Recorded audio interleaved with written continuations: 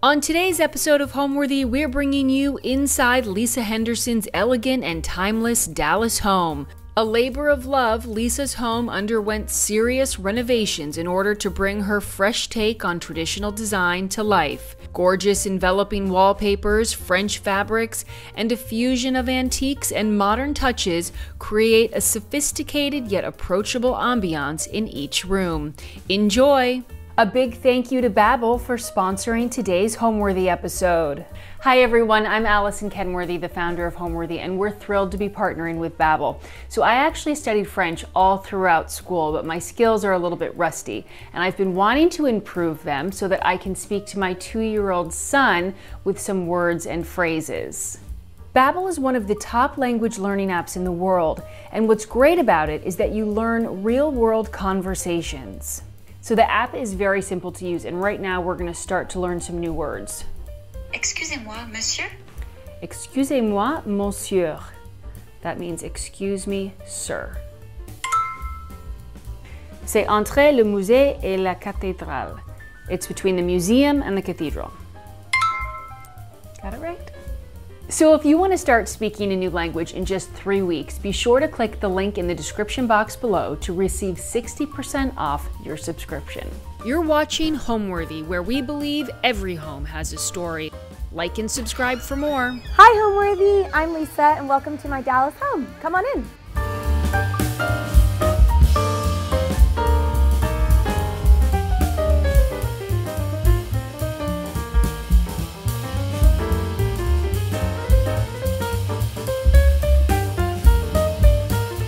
Hi, my name is Lisa Henderson and we are here in my living room in Dallas, Texas. We moved in 2017 and it was originally a 1-story red brick house, and we bought it with the intent of remodeling it and adding square footage, but we knew it was going to take a while to figure it out and what the correct floor plan should be. I was very pregnant at the time, which I don't recommend moving 7 months pregnant, and we knew it was going to take probably about 2 years realistically before we were going to be able to move back out, which is exactly what ended up happening. I would describe my home as traditional but fresh. And I like to say that, it's not necessarily your grandmother's traditional, but is full of color and comfortable. I want our clients to feel when they enter their home that it is a real place of respite and somewhere that they want to be, and they are so happy to walk in the door every single time they open it. I live here with my husband and our 3 kids. We have our oldest daughter just turned 11, our son is 9, and our youngest daughter is almost 6. So here we are in the formal living room. This is the space that you see right when you walk in the front door. And in the original house, this was 8-foot ceilings, and it was very dark. It was a really, really gloomy space. And this window actually was on this south wall over here. And when we remodeled, we were able to bring it over to get the western light and to help fill the space more with light right when you walk in the door. So in our construction, one of the things that I've always wanted was floor-to-ceiling bookshelves. And I was really hoping to make this kind of library living room feel for right when you walk in the front door. I wanted it to feel very kind of English, cozy, and with lots of layers. And something that people don't realize when they walk in is that all of the books are actually organized by category. So I know exactly where to go when I'm looking for something. This bay here is all American interior designers, and then we go into architects and gardening. Once we get over to this side here, we get more into travel. We have the Italian section and the French section, and then we get into British interior designers over here, and then we have filled in all amongst the books just things that I've collected from travels and going all over different places, pieces of art. One of the things I collect for my husband is called trench art, and it is from World War I that the soldiers would make while in the trenches of war, and I have found different pieces for him all around the world This is a really neat little mustard spoon here that was made out of a pair of British pennies. And then this here is actually called a Queen Mary tin. And these were given by Queen Mary to the troops one year for Christmas. And I found a couple of these, but this one is really interesting because it still has the original contents in it. And it's the original cigarettes that you can see from 1914 that were the gifts to the troops from Queen Mary for Christmas that year, which is really, really special. There's also a letter. I didn't say the letter. With best wishes for a happy Christmas and a victorious New Year from the Princess Mary and friends at home. So the original mantelpiece that was in the house was much taller and not pretty or of anything of interest. It was very out of scale for the room. And so by using a plaster mantle, we were able to hug the firebox as close as possible without having to have a secondary material around the fire.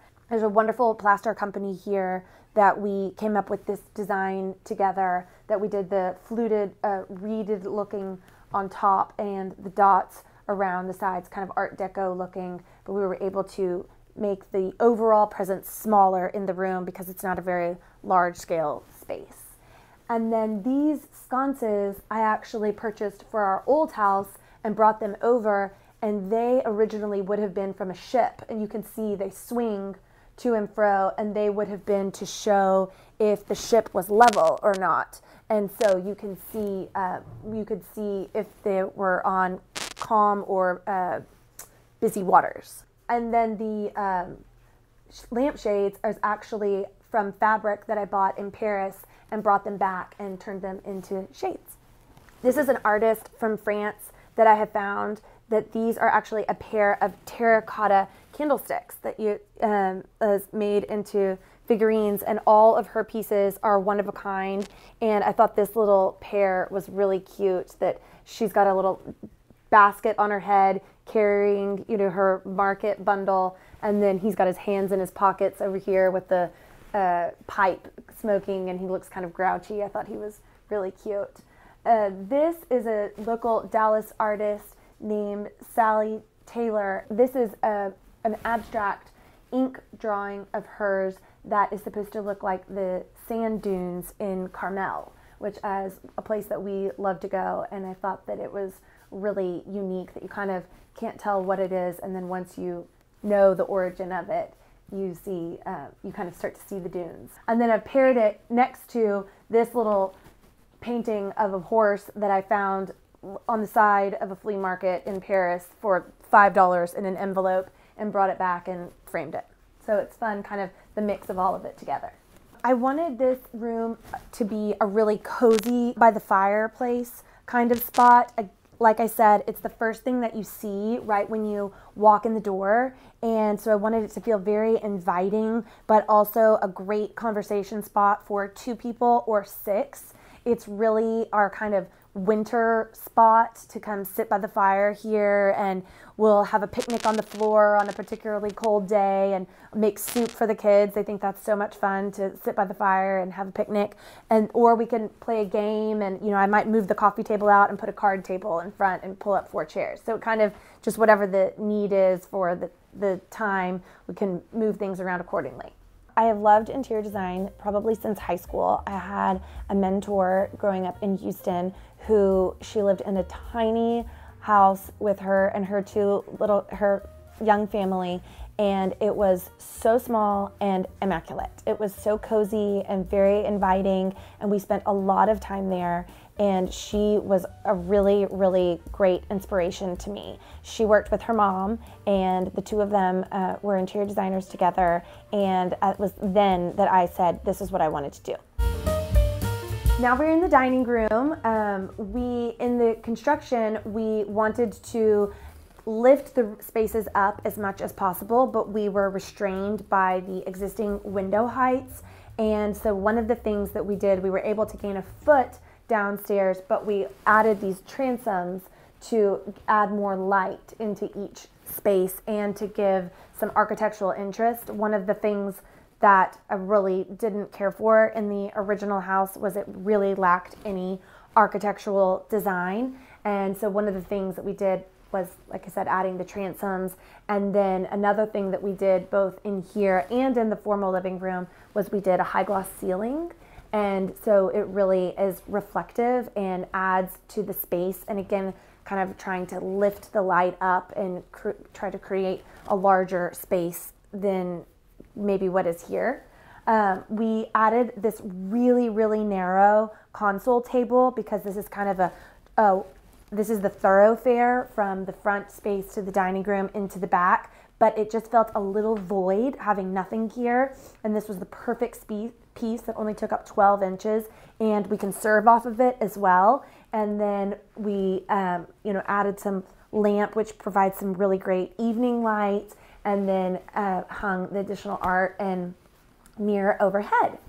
The wallpaper in this room is by Caitlin McGlawley, who I love all of her work, and we use her papers and textiles often. I really wanted something colorful and fresh in here, and it took me a really long time to figure out what the right thing was, and she came out with this kind of tree of life paper, and I thought this was just perfect for the space. I love all the different colors that it has and all the different colors that you can bring out of it. This photograph here is by Anouk Krantz, who I love her work, and I love the juxtaposition of bringing the black and white photography into this really colorful space. And this was one that we thought this piece was a really neat one that has the dogs trailing behind the cowboy going into the brush. And then over into here, we added this bay window in the construction just to give a little bit more square footage into the space and to be able to kind of shift the room over. And that really helped to be able to move the dining table over. What you don't realize walking in here is that the light fixture is actually off-centered in the room. We've kind of created this optical illusion so that you can shift over into the bay and have the walkway.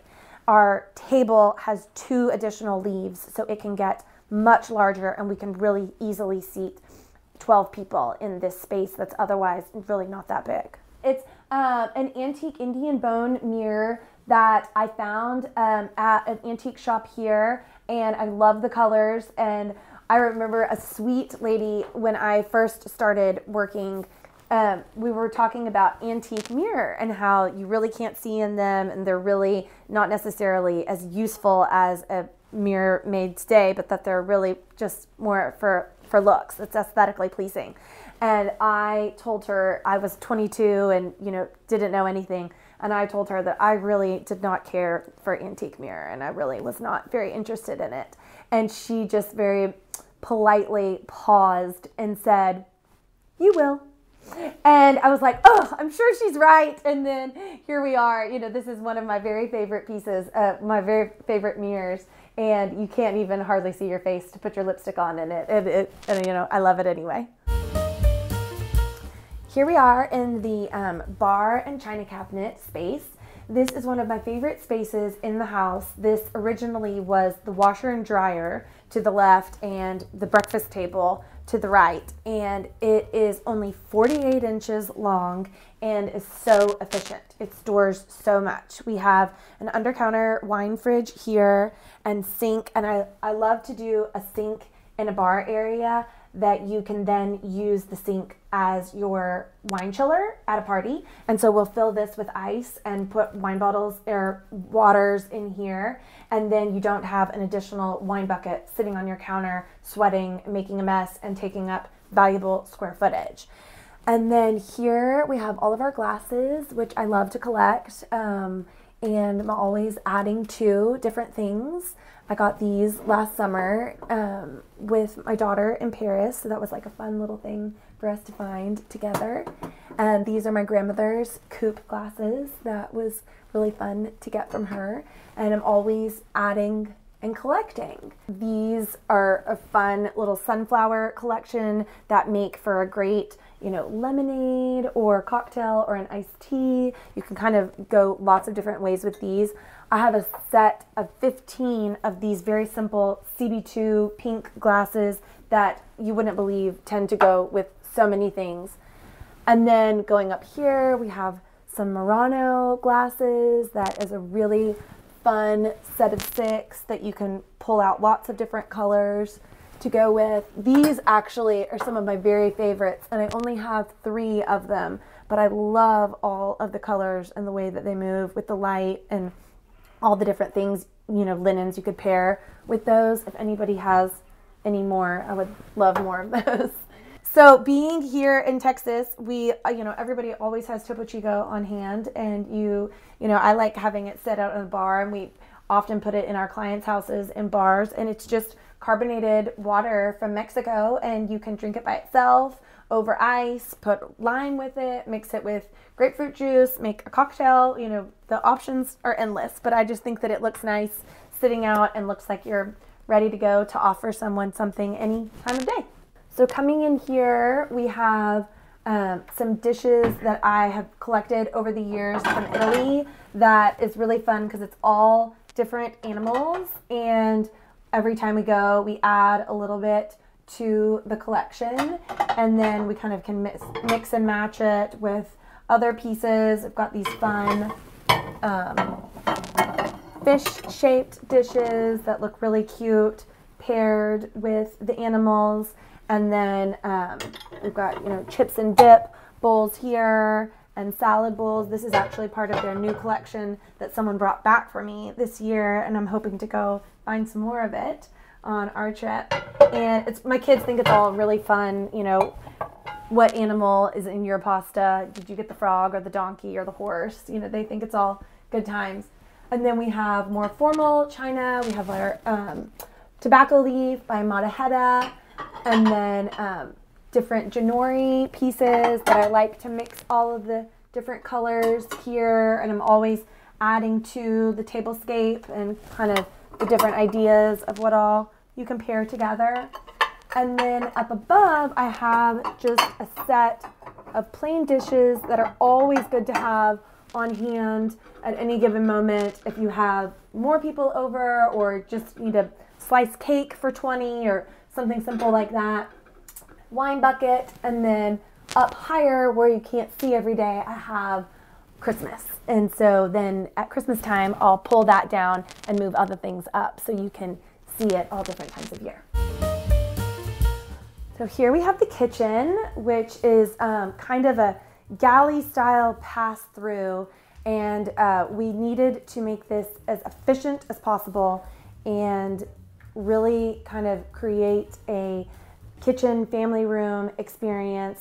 They talk to and look at each other, and this is obviously, you know, like any other house where we are all the time, where we stand and do everything.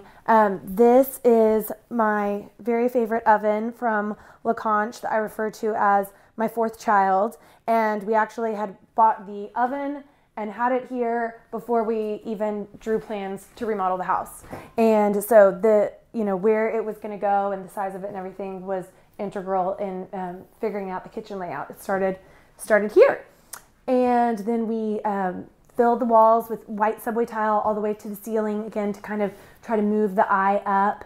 And we kept this door. This was the one cute architectural element of the original house that we kept, and it was the back door, and we cut it and made it into a Dutch door, which is so much fun for my kids. And this is where we like to serve to them when they're sitting outside and they like us to call their number up and we tell them their plate is ready.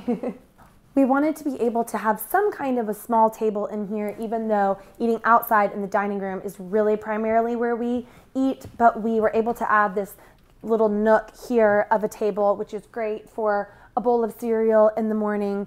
And I really wanted to be able to have proper cookbook storage. And so we added these shelves here. I love to cook. My husband and I love to cook together. We love to collect cookbooks, you know, around the world. I'm actually in a French cookbook club here in Dallas, which is so much fun and has been a really great source of knowledge over the years. And so I have my French cookbooks here in the center, and then my kids have kind of added in all their fun little Lego creations and things that they don't want destroyed.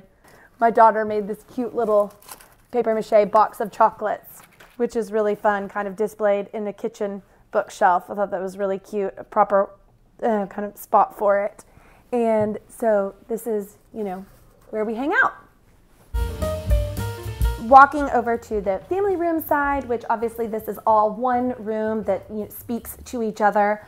And I really wanted it to feel inviting and warm, but still full of color and not too precious that children couldn't be here, because this is where we are all day, every day, kind of in these spaces. And we have our collection of photos and little trinkets that they're always adding to and rearranging over here from this antique Welsh dresser.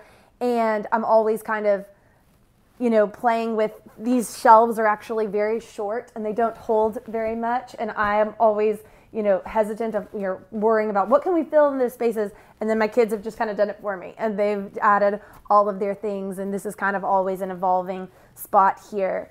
One thing that I really wanted to achieve in our construction was getting a lot of light in this space and really making the outdoors speak to the inside. We will, in any given evening, you know, have these doors wide open and everybody's running in and out. And then, you know, we've got music playing and TV going and dinner being made. And this is kind of the main hub of the house. And another thing with that is I really wanted the playroom to be off of the kitchen. This is really kind of where my kids are all afternoon and evening. And, you know, we're making dinner or we're outside and they're playing here or running outside. It kind of gives all of their spaces open to them at all times of the day. And I've got their artwork hung all over the walls, and we've got our little Harry Potter closet under here, which goes to underneath the stairs. They think that's really fun to go under here and go underneath the stairs. Here we are in the powder bath, and this was something that we did not have in the first model of the house or even in our previous house, a true dedicated powder bath. So this was very exciting to get here. And I worked with Adelphi wallpapers on this paper and gave them Ferro and Ball paint colors that they created this colorway, which was really, really fun for this space. I've always loved this pattern and really love how the colors came out. And then we did this really fun plaster molding around the ceiling with the same company who did the fireplace in the front room. And then hung this really pretty pale pink mirror by Fleur Home, my friend Natalie in New Orleans. And this is just kind of came out exactly how I hoped it would. And we really loved to use the space. Now we're upstairs on the second floor, and this is our bedroom. And this was obviously part of the addition. The whole upstairs was new construction. And in our previous house, we had a vaulted ceiling. And so I really had loved that and wanted to recreate it again in this space. Something that we like to do, I don't do it in every room, but I kind of like the idea of one room of the house being all one pattern. And so in this room, we've used a single pattern on the wallpaper, the draperies, the headboard, and the desk skirt, all and kind of give you that envelope feel that you're wrapped in one single pattern. The bedding is from Leontine Linens in New Orleans and was actually part of my previous bedroom and pattern, and it worked perfectly with our new room, and so it was a great way to use something that we already had. I found these lampshades in London from Penny Morrison, and I love kind of the juxtaposition of the mashup of throwing in the hot pink with the blue that we already have and not making it all so one note, kind of mixing it up a little. And then over here we have, this is a Texas artist named Victoria Hagan who's done these pretty little oil paintings. And then we've paired it with our, up here I keep our magazines that we like to keep. We are big fans of the YOLO Journal and W. Brown. And so this is kind of my Saturday morning reading that I like to pick one up and go through it and sit in bed. And then over here we have another little chair in the corner mixed with an oil painting that I found in Paris at an antique show. Continuing upstairs, we have my kids' rooms. This is my son's room. This wallpaper and drapery fabric is actually the latest additions to my textile company. We named this wallpaper pattern Hecho en Tejas, and you can see all of the different little animal creatures in it. We have a horse and armadillo, a javelina family, and some armadillos and a windmill and bluebonnets and turkeys and Indian paintbrushes and big oak trees. And so this is kind of our nod to Texas. And then his drapery fabric is also part of our textile collection that's called Fonte Italiano, and it's kind of an abstract camouflage in all different shades of blues, and we thought the two paired really well together. His room, actually, we had all of the artwork pieces before we had the wallpaper and fabrics figured out. This is an old school map that was originally on the roll that you think of, like pulling down a map from an old classroom, and we took it off the roll and framed it. This was a map of Texas here, and then a little Willie Nelson poster that my husband had when we were dating, and I thought that it would be cute to add to a boys' room. And so we actually had all of this all together before we ever did anything else in the room. So it's kind of a work backwards scenario, and then the rest just came to be. Now we're headed to my daughter's room, but we'll stop at their bathroom on the way. It was really tricky to create a Jack and Jill space that was not too boy or too girl, and I still wanted it to be really fun.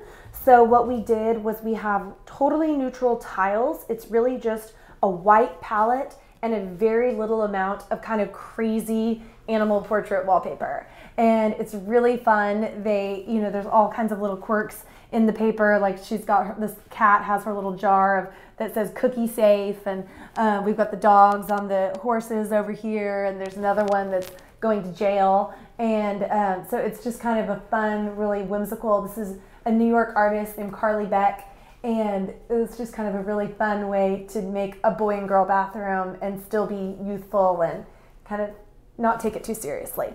And if they ever want to change it, it's just a couple of rolls of wallpaper and the tile is already there, ready to go in a very neutral way. This is my girls' room here, and we have a pair of twin beds that I originally had in our old house, these headboards that were made into a day bed, and we split them apart and made them into a pair of twin beds. And then they have a little staircase over here going upstairs to a little loft that has another queen-size bed up there, so we can really sleep a lot of people here, and there's a lot of space.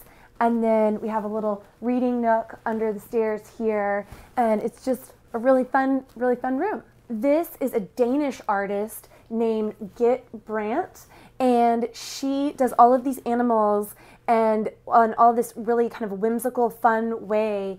And we had selected the elephant with the Indian parasol, and then she writes a saying in French on the bottom.